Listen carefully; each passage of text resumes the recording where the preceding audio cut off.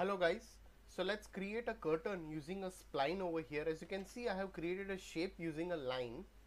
So I'll just go into this. Let's select the vertices over here, right click, and I'll just smoothen it a bit over here like this. So I'll go over here. Let's go into the modifier list and give a extrude modifier. So I can just slightly shuffle this up. How much you want, you can just extrude this up over here. Let's convert to poly, select the edges, let's give some connects over here. I can add some connect over here.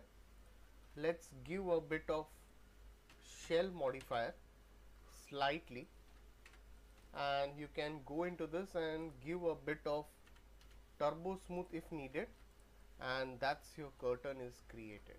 Thank you.